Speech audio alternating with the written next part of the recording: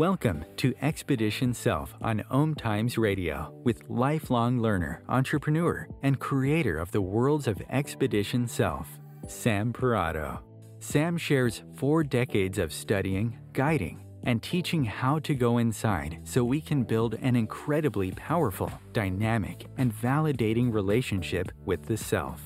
Expedition Self is laced with stellar, unexpected insights about what it means to be human.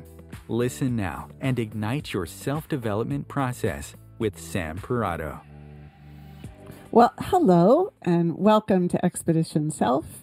I'm Sam Parrotto, and you are here with me tonight, and actually it's going to be an us tonight because, like I mentioned a few sessions ago, we are inviting people to talk about their growth work in kind of casual way, like what it really means for them. And tonight I get to have my second guest along this, and I decided to call it Chat GCT. And I don't know if any of you are hearing about Chat GPT, but I thought, I'll just do a play on these words. But it's basically a conversation about transformation and consciousness. And I don't remember what the G is. Growth. Oh, it's Growthwork. Oh, there you go. So tonight's guest, I just want to tell you a little bit about her, and then we'll invite her to come on and talk with us. I met Stephanie a few years ago when I was trying to learn about online courses and how to market them and what it was all about. And boy, is she a powerhouse. And I always feel like when I'm with Stephanie, that the life force that pumps through her body every minute of every day is palpable. And of course, getting to meet someone who takes life on like that has been a really special trait for me. So anyway, we're lucky enough to have Stephanie come on today and talk about growth work, my favorite subject. So welcome, Stephanie. Oh, thank you so much. Oh my gosh, that intro. I'll have to try to live up to it. You always have such a wonderful things to say about me. Well, that's the thing. You don't have to live up to it at all because you live in it every day. You live into life every day, and as far as I'm concerned. Oh, well, thank you. You are welcome. I don't mean to portray you as someone who never gets tired or doesn't have slumps, but really, I just feel like you grab a hold of what life is supposed to be, and you just work it for everything that it can be. So, I think I do have that tenacious take life on kind of thing inside of me. You've helped me identify that and work with that, and I guess that's what we're going to chat about. Well, yeah. So I know a little bit, I'm going to just say this to the audience. I know there's going to come a point where I might have guests on that I don't know as well, but it is really cool that I do know a little bit more because one of the things I would just like you to start out a little bit is talking about you going to school and all the things that you studied, but particularly being a pastry chef. And you can put it in the context of what you actually do for a living too and talk about it. But I just think I love this whole idea that you studied these extra things.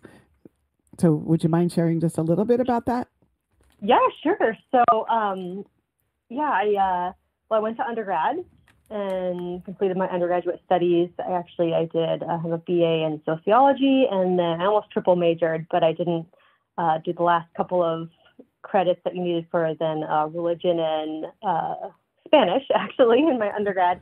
And my whole life, food has been this way to love people and share. And, my family owned a restaurant when I was young, and we always had home-cooked meals. And this idea of making gorgeous cakes and desserts really hit me when I was in high school. And it was very interesting to me, but I knew, we grow up and we go to college, and that's what you do after high school. And so I did that, and I was always a very curious learner. I never knew what I wanted to be when I grew up. I still don't know what I want to be when I grow up. So after undergrad, I had almost this crossroads where a lot of my sociology professors, some of them were like, oh, you should go into graduate studies for social work, or, one of them actually was like, well, you should consider the FBI. And oh my God, the FBI! Oh my gosh, you would have been so good in that. The investigation work. But I thought, it was, I don't know if I told this to you, but with that, it was intriguing to me, but I was in love with my now husband, and I was just like, I don't know if we could keep the secrets and put danger in our lives. So I didn't, I didn't pursue the FBI. Or did I? Dun, dun, dun. No, just kidding. Oh, that's funny. So I went to culinary school. This idea of culinary school came into my head, and I looked into it, and I got a scholarship, and I thought, well, if I'm not going to do it now, then I never will. And so we went, and I went to, I say we because I was talking about my husband, and he also came with me. He didn't go to culinary school, but he came with me to where it was. And I went into baking and pastry. And so I have a diploma in baking and pastry arts. I went into chefing and restauranting and all the stuff that comes with it. I've made wedding cakes, and now I do something completely different. But I went and studied that because, why not? Yeah, well, there it is. Study that. Why not? And of course, I think so often, right? People get locked into this idea that they're supposed to do this one thing or they're supposed to stay on this one track instead of really listening to their bellies tell them, oh, no, I'm intrigued by this or I'm interested in this. I'm going to go explore it. Like, I think the old traditional viewpoint of life was, build through 5 steps and then you succeed. And then that's what a good life is. And when I listen to you talk about your life, a lot of times I think, wow, that's the idea, right? Is that you sample and experiment and experience a bunch of different things, and it makes you more interesting and more dimensional. And of course, you have more to make connection with inside, because I think metaphor, right, with growth work is so important that the more you explore these kinds of things, you also have that to bring to your growth work. Mm-hmm. Yeah. Yeah. I think I value curiosity for sure. I grew up in a family where, even my grandparents, as they became great grandparents, still didn't know what they wanted to be when they grew up. This whole, with air quotes, when they grew up, because obviously they were well into their lives. But I think just the idea of having curiosity and intrigue in what you're doing is a vital part of life. And so in talking, I don't walk around thinking I'm the most curious, intriguing person. I don't think about that. We have these conversations, and I think, oh yeah, I have done quite a few things, and it's been interesting.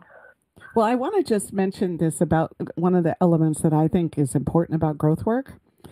Is the way that curiosity translates to wanting to understand what's going on inside of the self. And a lot of times when I talk to people, and they describe their, their self-relationship, it's kind of like they're looking to get to a place where there's a conclusion about something. And oftentimes, of course, it has the right, wrong thing attached to it, where really, to me, it's all about utilizing what you're describing as this curiosity to go inside.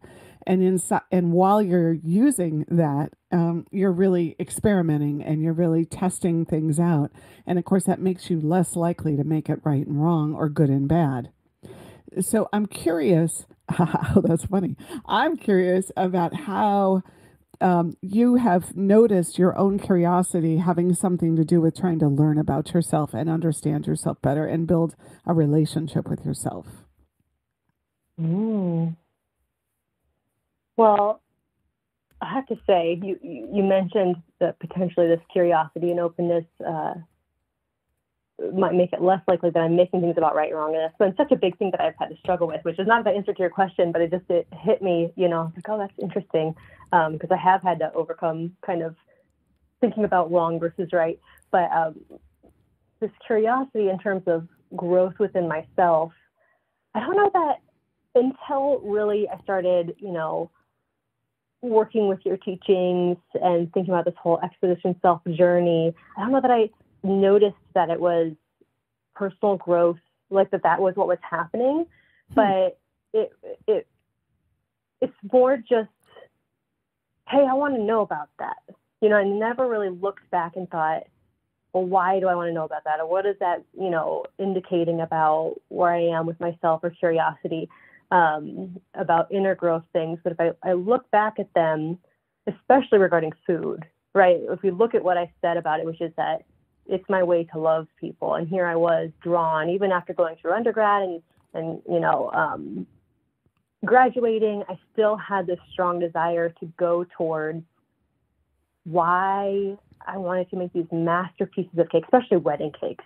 I don't know why. I was just like, oh my gosh, so much like beauty, and it's a momentous occasion for people. And it was like, just it felt like this most epic of all desserts is to make a wedding cake for people's weddings. And I have had the honor of making a lot of my friends and family's wedding cakes. And it's just been so amazing to be able to provide that for their day and their love, and like have it be this symbol of me nourishing that love and being part of that experience with them and let them have their day. But yeah, that is really interesting. Even just that one part of my curiosity, how it would reflect on my own personal self-growth journey and what I'm really seeking inside. Yeah. Yeah. Well, a lot to unpack. What did you say? I said a lot to unpack there, just about wedding cakes. I know, actually, I found myself listening to you thinking, oh, wow, I don't think we've ever talked about that in that particular way and what it actually symbolizes. See, if we look at our lives as though there's no accident, then we start to recognize, and of course we haven't gotten to it, but you have this amazing garden too that you have on your property with your children and your family, and right. So the food, the love of food, has certainly not gone away in your world. Mm-hmm. Yeah, it's very pervasive. I just made homemade bread today because we didn't make it. We usually do Sunday bread, but we didn't do it this past Sunday. So I made it today for dinner, and everyone was like, "Oh, it's bread." So it's definitely a huge part of our lives.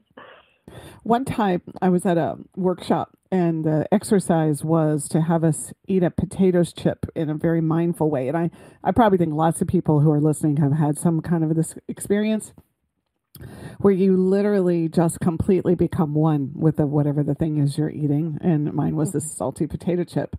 And, what I noticed is that just to have the presence of mind, like to put your freshly made bread in your mouth, right? And really receive it and nourish yourself with it and appreciate that moment.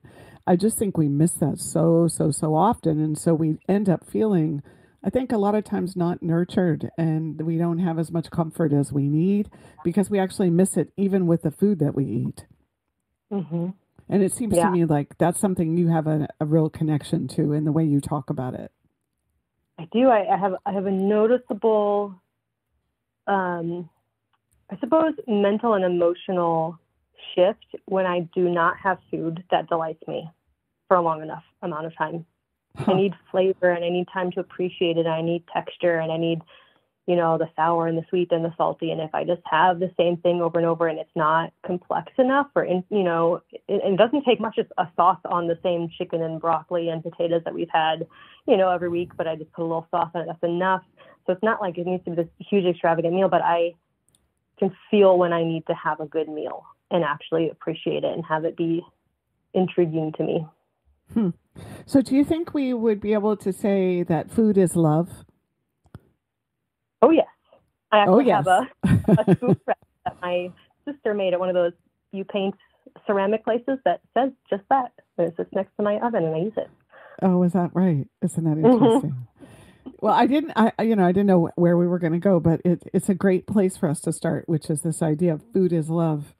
So, if you go back to, like in your 20s, what did you think self-development meant, Stephanie? Like, how did you define it for yourself? Oh, man. Me in my 20s.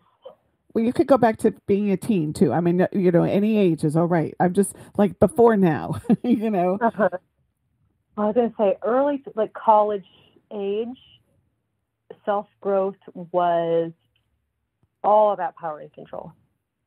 So I be in control of everything and feel powerful and invincible and educated, So I always had that insatiable, like I went to college to learn because I loved learning. I didn't go to college to become a career, to get a career. That's still really how I tackle everything. But it was all about that. And then when I got into a career, and it was later 20s, it was really about, I would do a lot of what I'd probably would be more considered professional growth, what was how leading others. So it turns like external, even though it's always internal, right? But like feeling like I could impact other people. Instead of I needed to be this powerhouse myself, it was like, okay, well, how can I empower other people? And so that's kind of where it turned then. But I think I wasn't really in touch with what was going on inside in a very clear way. And I mean, I'm still working on it, but I've had lots of breakthroughs in the last few years since knowing you. And so I would say, looking back at what I thought growth was then, I would say probably was really ignoring my own needs a lot. Well, I'm actually appreciating, because I think a lot of times that is what happens, right? Is people think that being high performing or accomplishing things is the growth, right? It's their personal growth. But what comes with it is actually what you just said, ignoring your own needs. Mm-hmm. Right? Yeah. Now, or being overwhelmed with one of the needs that I shut down everything else, Oh, that's interesting. So can you just say a little more about what that looks like when you say, because I feel like people could appreciate hearing a little bit more detail about that, like going into one need and then stuffing the others. Yeah, I think if I think of, when I thought about myself back in college and thinking about like I needed to be this powerhouse and self-sufficient and all that, I think it really feels now looking back on it as my need was to feel safe, right? And so I spun up all this other stuff around me. And so that need to feel safe in some sort of way, I think, was really the overpowering need of mine. I needed to feel safe of my own volition. So I created all this stuff.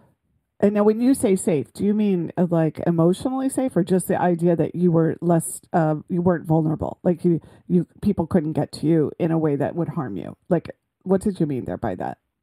I think invulnerable on all fronts, emotionally safe was probably pervasive because I wasn't in any more dangerous scenario than normal walking around. There was not like real physical danger in any sort of tangible way. So, but I did have a fear, like I was a female alone on campus, and I'm not tall. And so I did have, I worked out because I wanted to be able to put up a fight if I needed to. There was no reason for me to believe that would happen other than statistics. But, there was that fear of physical danger just underlying all the time.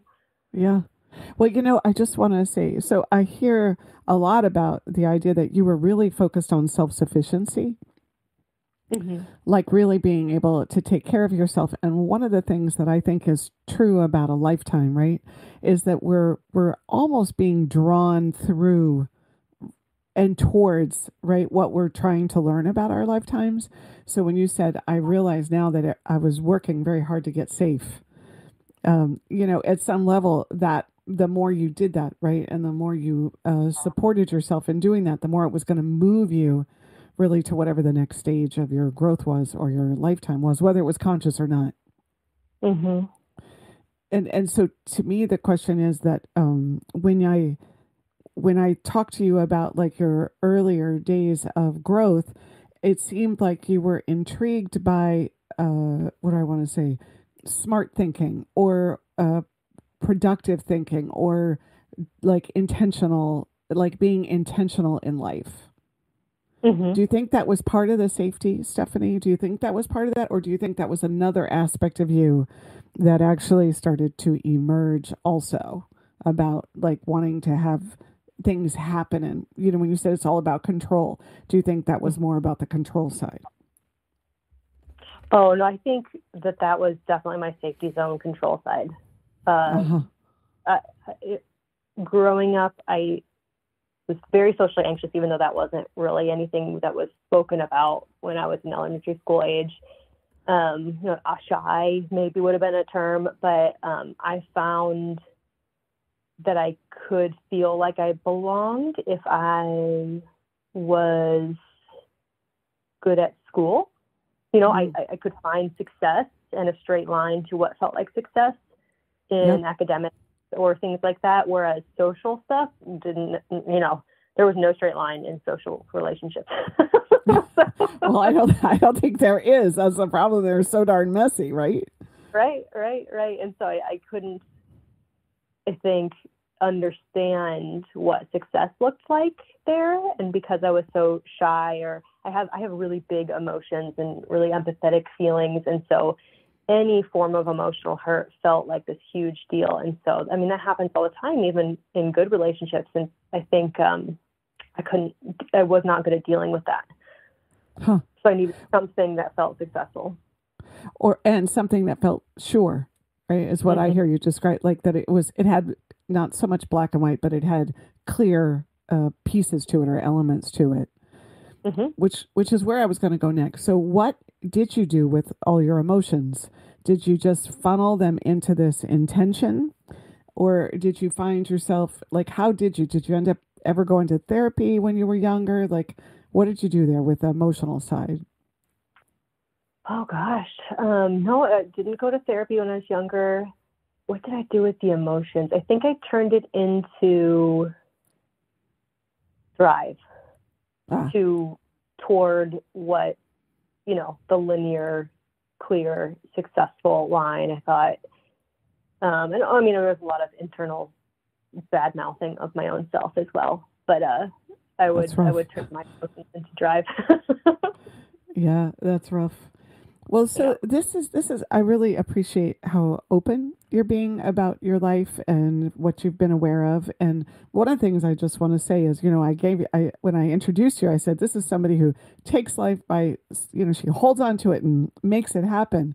And now we're kind of talking about, I think, a little bit of the underbelly of that, which is that you have this amazing joie de vivre and passion for life. And then you also, because you have that, you could funnel the places that were more vulnerable, that were softer, right? The softer part, the emotions and the discomfort in terms of feeling like in those social spaces that were less definable, right? And that also fueled into what your kind of natural state is, which is to seize life. And I think that happens a lot for all of us, is we have these innate places in ourselves that are who we are. They're the essence of who we are. And then they also get utilized to help us compensate for what we are not ready to handle or don't understand yet, or are trying to take care of ourselves in some way. Does that feel true, Stephanie, as I say it to you? I think so. You always have this way of putting words to things. I couldn't possibly come up with on my own, but yeah, cut right to the source of it. Was there any other piece that you wanted to add to what I said?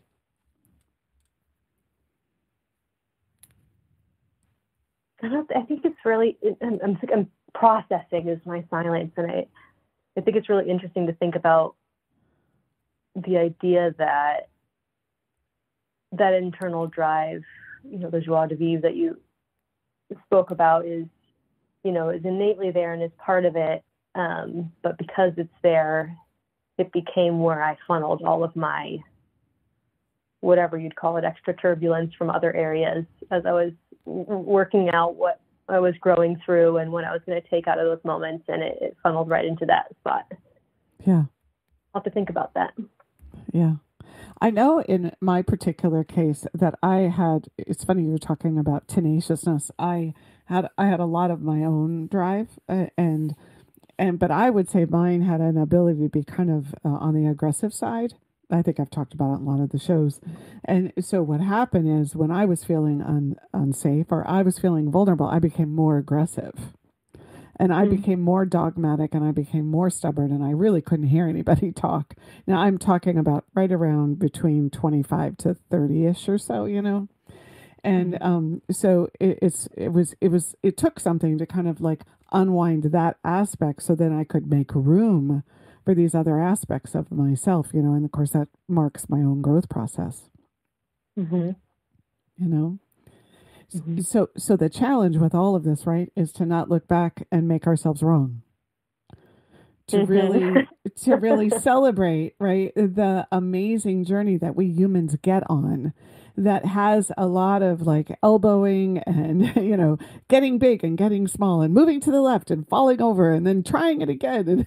And, like to actually celebrate the adventure of that and to be able to see it through a different lens when we look back on it. Yeah.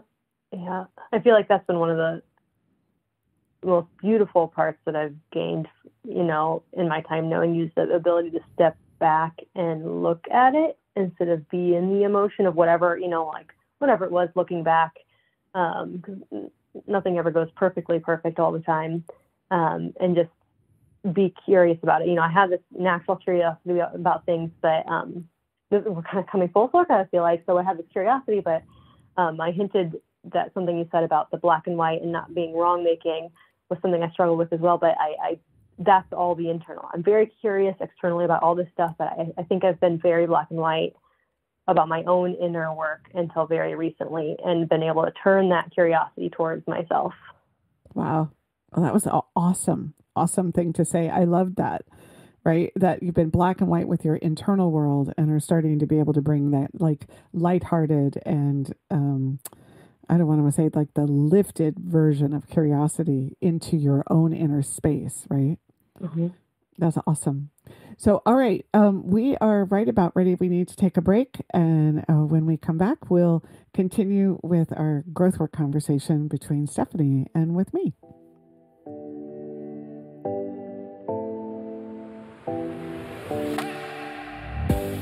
The best of the holistic, spiritual, and conscious world. OMTimes Radio. IOM-FM.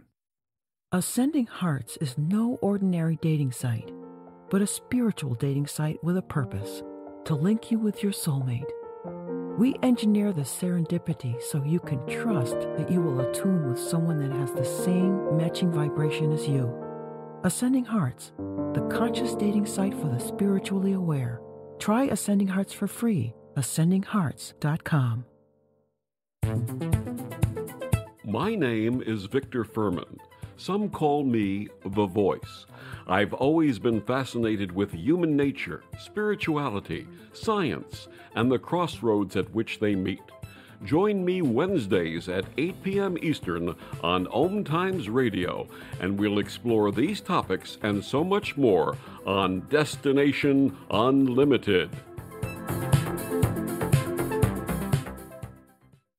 Host your show on IOM-FM, the radio network of OMTimes Media, one of the more recognized brand names in the conscious community, and is backed by the extensive marketing reach of OMTimes. Hosting a show on IOM-FM immediately connects you with our extensive dedicated community. If I could be you, and you could be me, for just 1 hour. If you could find a way to get inside each other's mind. Walk a mile in my shoes. Walk a mile in my shoes. Walk a mile in my shoes. We've all felt left out. And for some, that feeling lasts more than a moment. We can change that. Learn how at belongingbeginswithus.org. Brought to you by the Ad Council. Walk a mile in my shoes. Okay, we're back. I'm Sam Parrotto, and I am having a great time chatting with Stephanie about growth work and transformation and her life. And so I just want to take a moment right now to everyone who's listening. This is a good time if you just want to talk with Stephanie or have something to add to the conversation. This is a good moment to call in at 202-570-7057. And also, Stephanie, you know, I want to just say, like, I thought about the last 30 minutes. It was kind of a whirlwind. And so we get to stop and everybody just take a breath. and so I'm wondering, how are you doing over there? And are you feeling comfortable with the conversation? And is there anything that you would like to add to it that I didn't explicitly ask up to this point? No, I think it's been great. It just feels like chatting with you over coffee, and I can't believe how fast time's flying. So not feeling good over here. Nothing to add. Okay. All right. I do think that I've noticed. I don't think I understood this when even 10 years ago, but I really love getting to sit and talk about myself and then notice things and then think about, what that really mean and how'd that really go. But I also recognize lots of people, it starts to feel very exposing for them. And I think we all hit those points, right, where we do actually feel exposed. So I do want to make sure you know that if I do ask a question that is too penetrating or is just not so comfortable, you just let me know and we'll go in a different path. Yeah. Yeah, we're good? Yep. Okay. All right. I appreciate that. So we hit this spot just before break where you were talking about that you've been so more black and white with yourself. What, like, I feel like that's a super, super common thing, right? That people, and when they haven't actually started to go inside, that they manhandle themselves and they shove themselves into pockets and pathways. And so I was wondering, could you describe what that actually feels like when you manhandle yourself, just for the audience? So it feels like a punch to the gut, really. So what my tendency to do is to, oh, you're the worst. Just go straight, oh, you're the worst. And just sink right into the shame or the regret or the whatever it is that I feel based off of usually having thought I disappointed somebody or not lived up to whatever expectation I had of myself. And it's like a adrenaline, but not a rush, like a wallop, you know, like a fight or flight feeling where you're just like, ding, whomp, you know, and you're like, oh. I shouldn't be laughing because it's an awful feeling, but the way you described it. I get it, right? Yeah, I do think everybody has kind of a different experience of it. Mine, like the cells in my body, they start racing around and I start feeling like my stomach is bottoming out. And all of a sudden I start feeling like I'm not on the ground. Like I lift, and the lift is super uncomfortable. And that's what I think is interesting. It's like, how do we mistreat ourselves or not care for ourselves or, right, give ourselves a hard time? And there's always this sensory experience that goes with it, right? Yeah. It's palpable. Yeah, palpable, right. So one of the things I really wanted to talk about, because you're a mom of 3 amazing kids, is, now that you are where you are at this moment in life, what self-development skills or what relationship skills would you say are the most important ones that you try to provide for your children or would like them to have?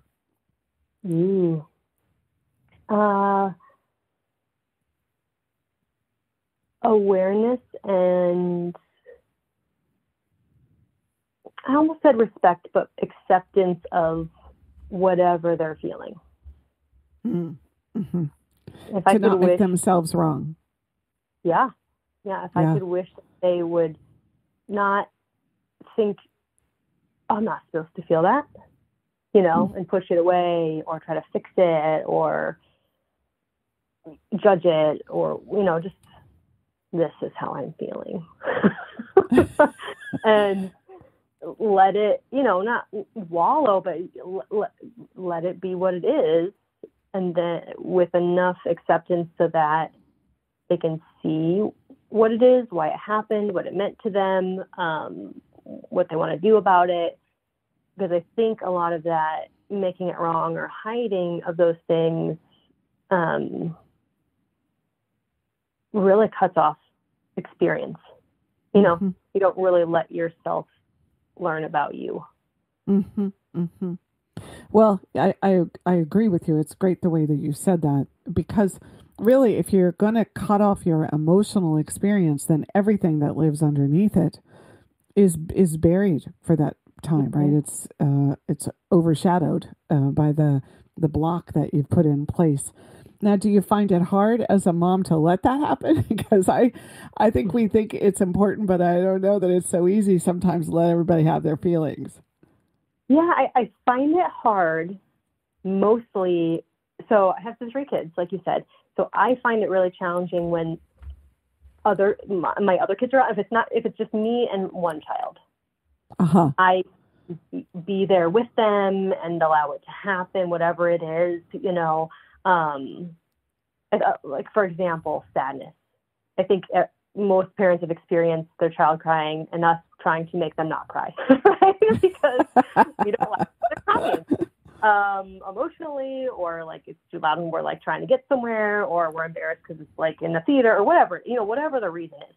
We don't want them to cry. So you're fine crying. And for me, when my kids are all very sensitive to each other's emotions as well, and so it's extra much. Like, I don't want the one child to be crying, but I also don't want the other children to be sad about crying. And so I feel very urgently like I need to manage emotions when they're all around versus experience it with them or let them experience it however they need to experience it or whatever. But if it's just me and them and there are no other parties present, then it's easier for me to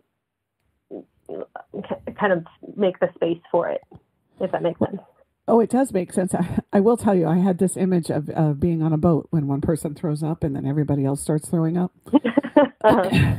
So that's where my initial head went. But I don't think I ever thought about it in this space, because I could get being super concerned that the first child that's sad, it has the experience. The second child that gets sad, that they have the potential of getting overwhelmed with their sadness, and then they start not wanting to feel. Like, I could picture a lot of managing going on, trying to make sure that it's all stable. There's a stabilizing quality to it. Yeah, but then I get to the tail end of it, and I'm like, all my kids watched me do was shut down feelings, all of them. Yep. I didn't teach the ones that weren't crying how to help somebody else feeling, how to react to somebody who's feeling emotions in a welcoming way. And I didn't help the one that was feeling the emotions feel like they could feel the emotions. It just becomes this whole. Well, and this is why being a parent is just so darn hard, right? Because we really have to give ourselves a break in there. Because to me, just that you notice all of that, and you notice, that you start to get afraid and you're trying to manage it, that actually is awareness, right? And at the end of the day, we can always return to it. And as a parent, you can come back and say to your kids, hey, I get nervous too when there's a lot of feeling and I'm afraid I'm not going to manage it well, Mm-hmm. And so it's interesting when you said that one of the skills or qualities you want them to have is awareness. You're actually demonstrating it in the way that you're talking about it. Mm. Yeah. See, I think we have a tendency to look at the result, which is, did I do it well? And I can check it off and give myself an A. When in truth, what matters most is that our hearts are open to not knowing and then being aware of how it goes. And that's what you just described. Mm. So, is there another thought that's coming when you think about being a mom and trying to create an environment where your kids are learning how to stay in relationship with their whole selves?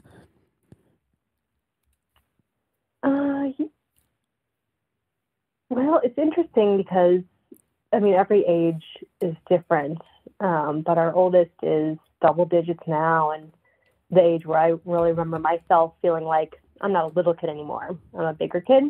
Mm. And it kind of flip-flopping the question, because I'm really seeing him become more aware of, be curious about who he wants to be in different situations. Mm-hmm. But it's also a really big time for us we're redefining our relationship as well. He and I are. And it's because he's being aware that he wants to be different in different situations. And so it's been really interesting to go on that journey with him, because he's obviously massive growth and has all these internal thoughts and feelings that I'm unaware of. It's just his own journey, right? But I am on a journey with him as his mother. And so I think, going back to the question of what self-development skills, being able to be okay with the unknown, I think would be another one, instead of always needing to know and always having it definite and being uncomfortable with gray area or newness or unknown, because so much of life is that.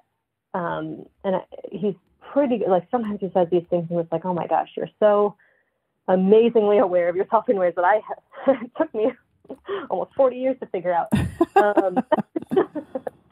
But then there are other moments where I see him like struggle, or at least outwardly seems like he's struggling in ways that I did, and so, it's just, I suppose, being okay with the unknown and being like, you know what, I don't know why I'm feeling this. I'm just feeling it. Mm-hmm, mm-hmm. I'll figure it out later. Well, and it really takes something, right? When you're in those moments and your child's talking, to actually, even though you think you might have a sense of what's going on, to say, yeah, I'm not sure yet. What do you think it is? I just think that's the hardest moment to give it over to a young person or someone else. Because I like knowing stuff, Oh, yeah. Even if I don't really know it, I can put together a really good package of something. Mm-hmm. Yep. And with kiddos, I want to know exactly what happened and why they're feeling the thing, what they're thinking. And it took me, I learned it a few years back, but it took me a while to realize that was not what they needed in that moment. They just needed to be feeling whatever they were feeling. They couldn't answer my questions because they didn't know. Interesting that all the things I want them to learn are the things I'm still learning, right? Well, I think is actually how it goes, don't you think? Mm-hmm. What I am struck by is that back with this food is love, is that all that unknown that we're talking about, there is just something about when you can sit at a table and eat food, that has love wrapped around it. I think it helps to soften all the unknown because we human beings are living with so much of it. I think we're spending all of our time trying not to. And so it dawns on me that food is one of those places, and music, right? When music is in the background, there's this sense of, I'm okay. There's something going on around me that makes me feel comfort. Mm-hmm. So, all right, I would love to switch gears. Are you okay if we go in a different direction? Let's do it. Okay. Well, so I feel like people in your age group, you mentioned 40 years, and that have young children and are trying to make it all work and everything. And I think about women and how they're challenged all the time with trying to be everything to everybody. And so I'm curious, in your opinion, what you think the biggest challenge for women in your age group, and it can be men too, but what do you think is really the hardest thing to manage at your point in life? Oh my, I have to think about this. What's the hardest thing to manage in my life in this age group? Because you have, friends I'm thinking that you talk to all the time, and yeah, I think. Yeah. Mostly I'm a recluse, but I have a couple. I think the hardest thing is to know yourself, because we're in the throes of career building and we're in the throes of family building, and we're at this point where we're not, I'm going to say new and young, but we're established, but we're not, I don't know, settled yet, I would say, maybe in every part of life, like, established, but not, I know exactly what I'm doing, which is probably hilarious because maybe we'll never feel like that. But there's this idea that eventually, I know exactly what I'm doing is going to be right around the corner. But I think the biggest thing that I think women my age, and I have conversations with a lot of people I know, is what do I want? What is it that I want? Mm-hmm. Because there's all these things we've built that we wanted and want, but it's like, well, who am I inside? What am I doing to, I don't know, if you're not in a creative field, feel creative, or to still explore, or really live life? Because we're so busy living life that... Well, that's my question. Do you think you get caught up in all the roles, that there's a place where it's hard to stay in touch with what really feeds your soul and feeds the essence of you, because all of a sudden the roles start to consume you. Yeah. Yeah. And even if we took the time, because that's the thing, right? It's like our time is so packed and spent with these things that we chose, but there's no time to sit and, well, how am I feeling about that? Is it still what I want? Is it, am I getting what I want out of it? And so even if we took the time and it ended up that food, for example, like I am eating food every day, but maybe it's not the food I want, or maybe just a little sauce, or maybe just 5 more minutes at the dinner table so I didn't have to snarf it down before soccer practice. I could actually taste what I was eating. Like maybe it's all really there, but we're not taking the chance to be mindful about it, to feel the joy that is within it that we really could be gleaning. Uh-huh. So, what I'm struck by is that, when I think about, a long time ago, we didn't have all these things that made our life move at such a rapid pace, whether it was phones and computers and texting and all that stuff. But what happened to me when I think about that is that the time wasn't also filled with intimacy building, relational, emotional material either. When we had the time, and now we're living this life at this pace that's just incredible, right? And now we're trying to create space also to drop deeper in ourselves and to stay connected to our whole self and to know what's going on for us. It doesn't quite seem like it matches up. It seems like the other thing should have been done, when we had the time to do it. Mm-hmm. Yeah. Well, what do you think that means? Like in terms of, if you think about the human race, I'm going to go really broad here, the human race and our progression and our evolution through time, like what do you think, it's going to hit a wall and then there's going to be all this conscious choice about how we don't want to go that fast? Or like, what do you think is going to happen, Stephanie? I think there's already movement towards slowness and slowing down, at least the desire of the idea of that, however successful these movements are, like slow, back to food, right? Like the slow food versus fast food, and back to homesteading, or back to, balance. And like, I think the idea of us wanting that is already there. And I think that it might be because there's less time for it, or, it's kind of that once you lose the ability to have something, you realize how much you wanted it, even though you didn't take advantage of it when you had the time. Because we're so busy and so stretched and so scheduled, it might be that we need it more. We need it more. Yeah, I was reading an article today about that they've done a bunch of studies, and that the single most important thing someone can do to help their children be successful in life is to read to them. And I thought about that, because doesn't it make so much sense? It's two people being together, exchanging words, right? And really, you could take that and say, ooh, they've not done a study yet on being with our children and talking about feelings yet. Right? Or talking about, right? But if you think about it, in the past, the reading to somebody actually did that. Right? It created this being with time, right? Yeah. Well, I do think a lot of stories allow you to explore emotion without it feeling so direct, So that's true. Yeah. So instead of, how are you handling this emotion? Let's talk about your very zingy emotion that's still currently happening inside of your little baby heart. Let's talk about this elephant on the page who is feeling this emotion, and that feels more approachable potentially. Yeah, that's absolutely true. Well, so I have just a kind of a wild question. If you were, I'm always drawn to these groups and the people who are leading them that talk about, really shaking off all the kind of confines of being in your body and being wild and free, and just letting it go and having no sense of worrying about what you look like or what you sound like.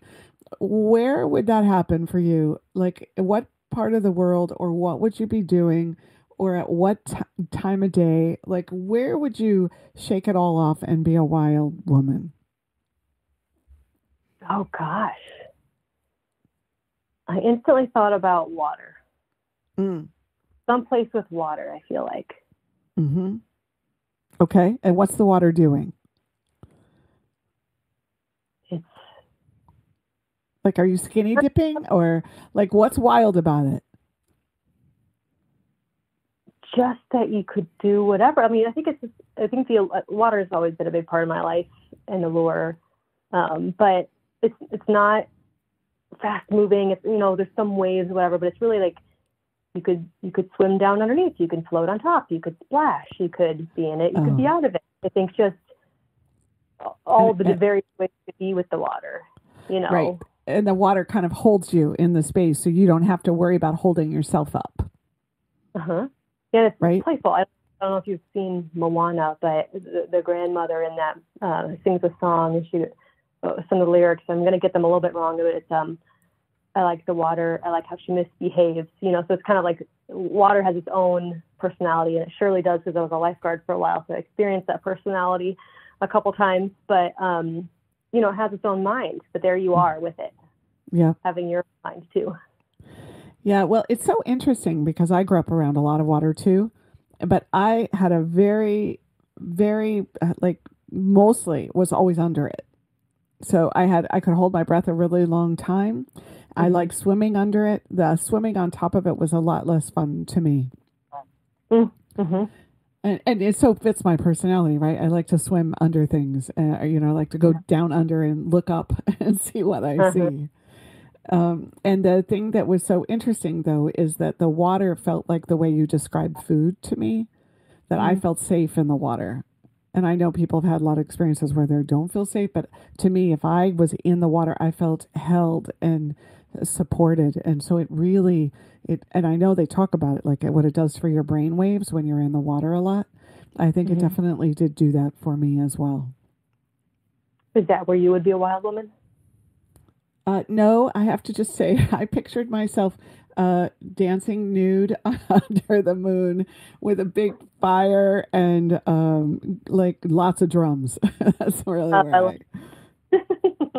I do think I would be too chicken to do this, but it would be, if I were really being wild, it would be to dive off of a 2 or 3 story waterfall and dive into like a big pool. I think that sounds kind of cool. Yeah. Yeah. Yeah.